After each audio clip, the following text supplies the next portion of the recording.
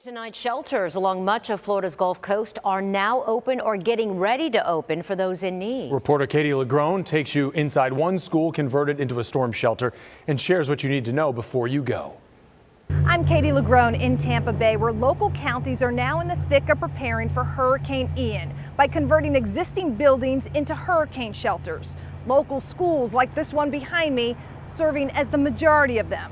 I just put some little goodies. Inside Mrs. Valdez's second grade classroom in Hillsborough County, the desks have been moved, the chairs moved out, and a whiteboard typically covered in student instruction is replaced with a simple but comforting message. We're all here and we feel a little anxious, and to keep that in mind, not just for themselves, but for their peers. Her school, one of 49 in the county, now officially under local government control as a hurricane shelter, with enough space to hold in total upwards of 41,000 people over the next few days. From general shelters, for special needs shelters, pet shelters, all to be able to make certain that we have a cohesive opportunity to be able to create safe moments for every one of our community members. It's a need expected to grow as Ian continues to threaten Florida's Gulf Coast. In some areas, mandatory evacuations are already underway. And with inflation still impacting the cost of gas, food, and everyday items, local leaders are preparing for a surge in shelter seekers. With all the dynamics that are taking place in our community, from inflation, but also just more of the safety measures. But they caution publicly operated hurricane shelters should be a last resort. We are not a resort.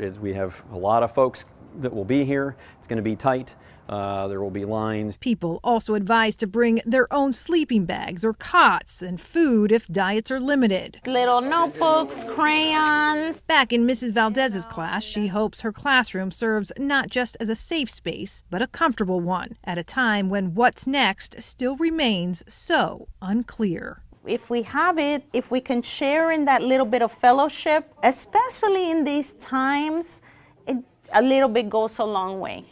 Shelters across the county began opening Monday afternoon. They will remain open until Ian no longer poses a threat.